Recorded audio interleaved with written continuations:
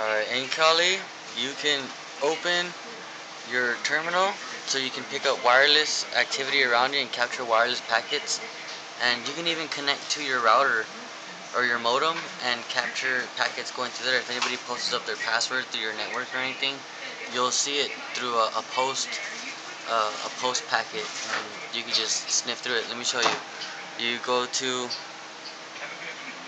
first you want to enable AirMon or monitor mode on your adapter, so, or whatever you want to call it. So it's if config to check what we got. See, we don't have monitor mode. Okay, so we go AirMon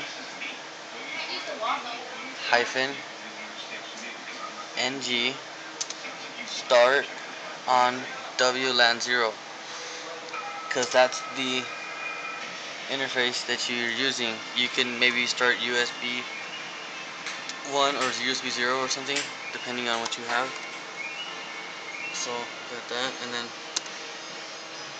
it enables monitor mode on my, and of course I have this crazy antenna. I don't know if you guys can see it. It's a Yagi antenna off of eBay. They're pretty cheap. They're not expensive.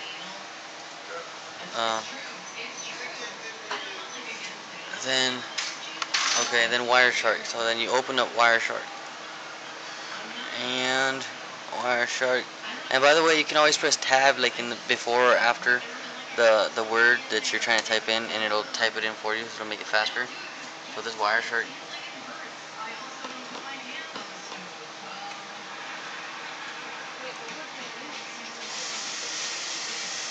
Then you can enable it, and because you enabled monitor mode in the command line, you're gonna see it here. But if you don't enable monitor mode in the command line, you won't see it here. So make sure you do that. Here's monitor mode. Start. And now I'm gonna go ahead and capture all the packets around me. And it'll even capture probes and beacons. Probes are cell phones or other devices that are looking for networks that are not around or around. Ones that haven't been connected at least. So there's to that. So that's pretty easy. X, go without saving.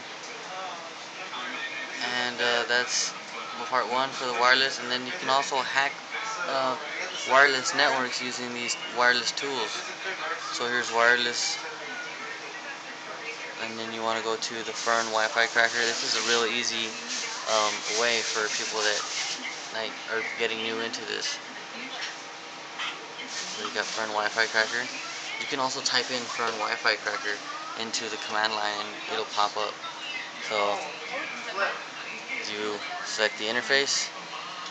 You're basically gonna do what we did, is enable monitor mode. You go here, scan for access points.